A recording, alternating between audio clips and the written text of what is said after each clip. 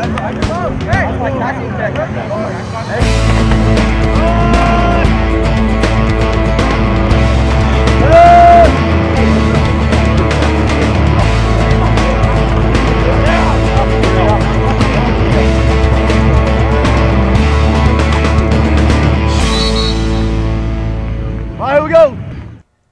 evening, everyone. Welcome to Inside Artesian Football here on WREP 15 Sports. I'm your host, Eric Meyer, joined, as always, by Artesian head coach Carter Whitson, rocking the playoff beard already, I see. It's playoff time, you know. I grew up a huge Philadelphia Flyers fan, always watch hockey, and it's playoff time. You don't shave till you're out. So he's got the beard going. It may be really, really long, and I saw some old pictures of him with the mustache. Hopefully we get to that point I don't know about that. Here in the season. But Coach Whitson getting ready for playoff time. The Artesians got the first-round bye, as did several other teams across the state, but we'll talk with the coach about their first-round game coming up. We'll also go back and take a look at the Artesians' senior night victory over the Plainfield Quakers. Up first, Coach, let's talk about that Plainfield Quaker matchup, and boy, what a strange shot to start to that contest. You know, you sit there and we get a special teams play to score, and I get on the headphones and say, great job, offense. You know, we haven't even been on the field yet, and we're already up 7-0.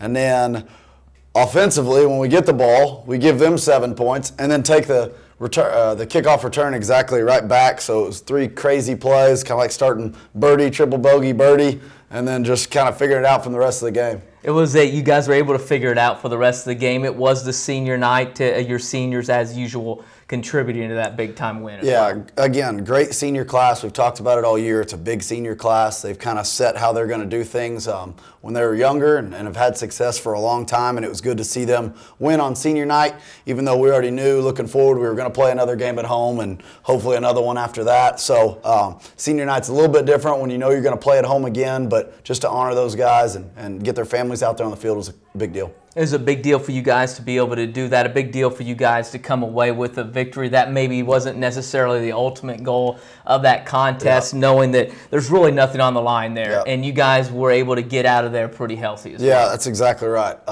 It's kind of like playing a soccer-friendly match. I mean, the whole regular season, that's all that really matters is can you get prepared for the tournament. And to get out of that game healthy and to have a week off to get healthier is exciting for us. You know, I was just watching our wide receivers the other day, and we look completely different. We're refreshed.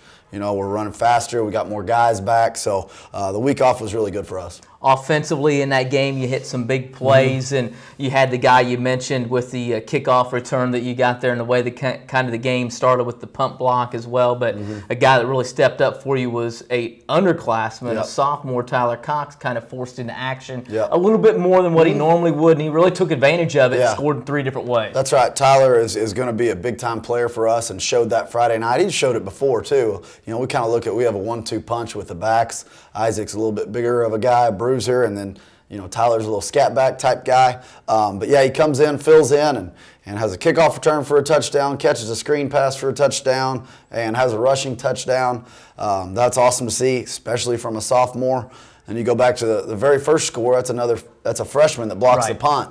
So it was good to see some young guys contribute. It is about senior night, but you know those young guys played for those seniors too, so it's pretty cool. And then defensively, you guys also were able to step up and make some big plays when you needed to, and really in the passing game, they weren't able to do anything. No, we in fact, I think they had 0 completions the entire game. We had 1 completion, and it was to Seth Gallion. So defensively, that's awesome. You can't ask for anything better than that.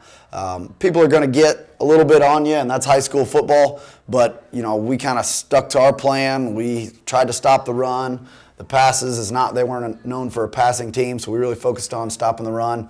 And then the pass defense was just special all night. Let's take a look at some of the highlights from the contest on Friday night. Here's the first possession on defense. We get a good stop here, and 4th down. We block a punt. Weston Pemberton blocks it. And Garrett Miles returns it for a touchdown. Love seeing, you know, points scored not on offense, whether it's defensively or special teams. It just makes everybody's job easier. So that's always great. And then here we go. We talked about it a little bit earlier. Their passing game just was non-existent. A lot of that has to do with the coverage, but even more of that has to do with the guys getting after it. Did give up a touchdown right there on a long drive. They kick off to Tyler Cox, kind of bobbles it around, which actually probably made the timing of it work out really well for him. But watch this cut right here. That's pretty big time right there because 2 guys had him kind of pinned on the sidelines. little sophomore, makes a play. And pretty fast dude too. Runs on our 4x1 team and went to state last year. So it's always good to see him with the ball in his hands in the open field. Back on defense, again, first down. They did have a big package that was having some decent success against us, but they just couldn't sustain it.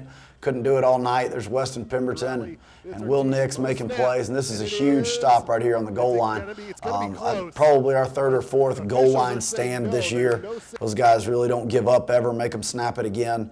It's always good to see that. Here's their one completion to us. Seth Gallion with the interception right there, gets the ball back, gives it to the ref, and now he's ready to go back and play offense. Seth's had an awesome year. The wide receiver group played really well. Michael Hopples had a fantastic senior year right there with a big conversion. Griffey hitting him on a sprint out. And now we're going a little bit fast. Griffey makes a play with his feet right here. The play was supposed to go left, but he has the ability to adjust and make things up on the fly. And has a good punishing finish run right there. We're in an empty set right here and get, kind of in a 3rd and long and have a good call on a screen play. And he could have scored from 90 if that was the case, but we were only about on the 8-yard line. Not very many people run screens down there. There we go. Defensively, about 6 or 7 dudes tackling their running back and going backwards. It's kind of what they do. Brian Johnson, another senior, good long completion right there to him. Getting Brian back healthy middle of the year was really beneficial to us. Another senior right here, Isaac Osborne. You guys know how Isaac is. He's going to run and fall forward, score a bunch. It's good to have that 1-2 punch. He dinged up his shoulder a little bit, but he'll be good to go for Friday night's game. Long play action shot right there to Matt Thomas. Matt's continued to get better and better each week. It's really good to see him this week refreshed and going fast. And there's Tyler again. I got mad at Tyler on this one. I said, if you just hit it north and south, you score on that. But he dances a little bit. But that's that's a sophomore still learning. And here's the weapon right there.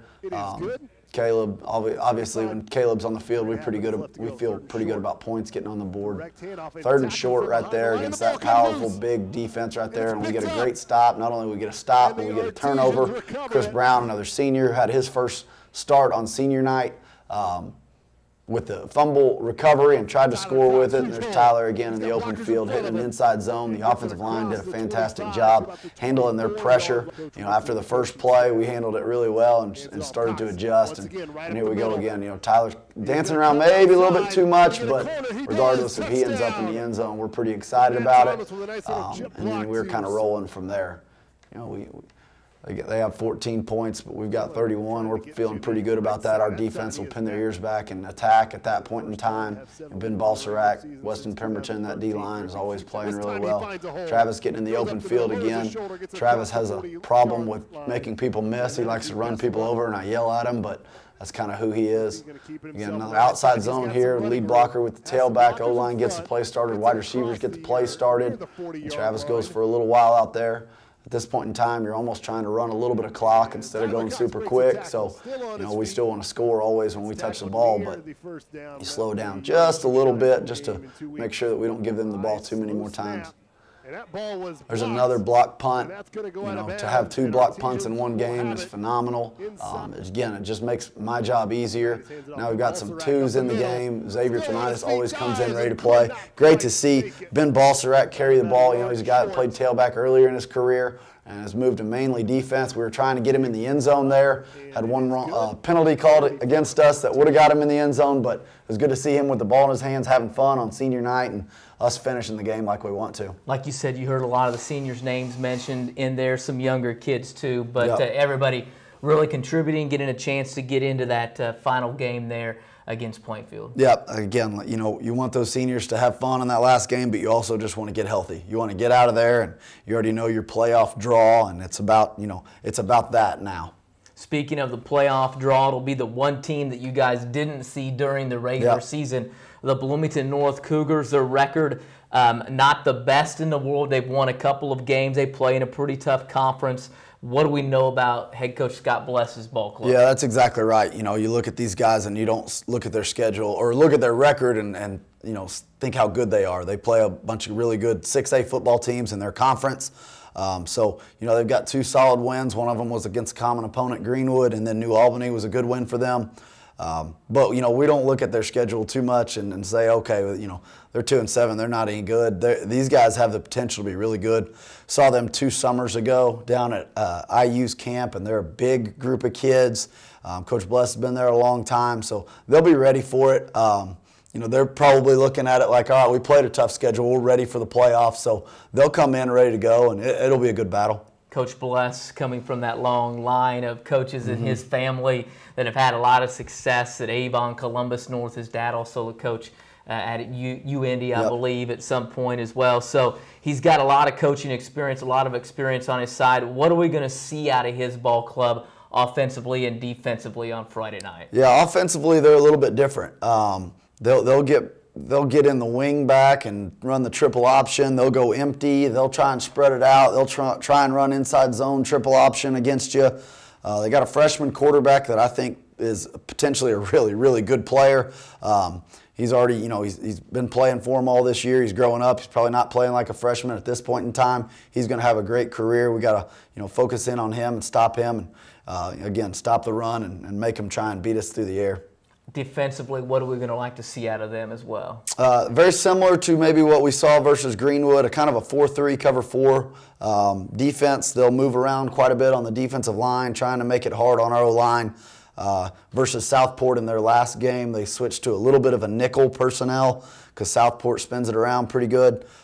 So, you know, I don't know what they're going to do versus us. If they're going to go nickel, you know, it'll change our game plan. If they're going to try and load up the box, that'll change our game plan. But we've kind of worked all of it for the last 2 weeks, so we'll be ready for it. Like you said, change the game plan. I know coaches, a lot of times you hear people talk about scripts for the game, but depending on what they do, you have kind of 2 different things that you're going to go with there. Yeah, I mean, that's exactly right. You never know exactly. You know, they get to work all week too, and they get to game plan. And there's an old saying, you want to see God laugh, tell them your plans. That's kind of how I look at scripts. Like, yeah, I can call this. Well, what if the next play, you know, is on the goal line? That's the script really doesn't matter. Right. So you want to have a plan. You want to have openers.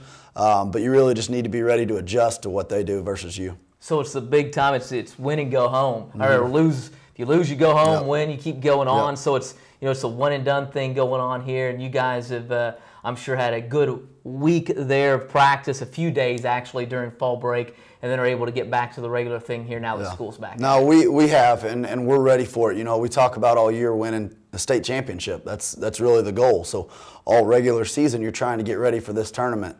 And this is a special group of kids. I've seen them for 2 years now, and now they're finally realizing, okay, it's here. It's not just talk. You know, I won a state championship as a high school junior.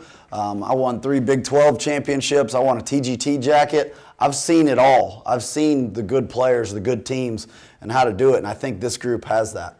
You have that group that's coming in and trying to get the victory. It'll start against Bloomington North. Before we leave, what are some of the keys to the game, things that you're going to have to do to essentially score 1 more point for Bloomington North and move on? Yeah, that's exactly right. And, you know, that's all we need. We'll score 1 more point than them, and we'll be perfectly happy with it and find out who's next. But again, offensively, we always talk about it. We need to be able to spread the ball around. That doesn't mean run, pass percentages. It just needs to mean the ball's going everywhere, getting in our weapons' hands, being good up front. You know, we're going to play fast like we always do. And then defensively, you know, it's an attack mode type game. You know, we need to get after it. We've seen these guys now for 2 weeks of preparation. You know, we were ready to play Tuesday after practice. We're like, let's get it on. We're ready for these guys, and they will be too. But that bye week's different. You know, it just creates a different timeline for us. So we'll be ready to go. All right, Coach, we appreciate it. We'll see you out there Friday night. All right, thanks. Artesian head coach Carter Whitson here inside Artesian football. Martinsville coming up on Friday night. It is their opener in the sectional against Bloomington North. Get out there and support the Artesians as they're looking for the sectional championship and even more of the 29 miles headed toward Lucas Oil Stadium. It starts Friday night at home against the Martinsville Artesians and the Bloomington North Cougars. As always, we'd like to thank the coach for coming in, for the head coach Carter Whitson, along with the RTV2 class who helped produce it, even through the fire drill we had here. That's right. I'm Eric Meyer. We'll see you again next time inside Artesian football.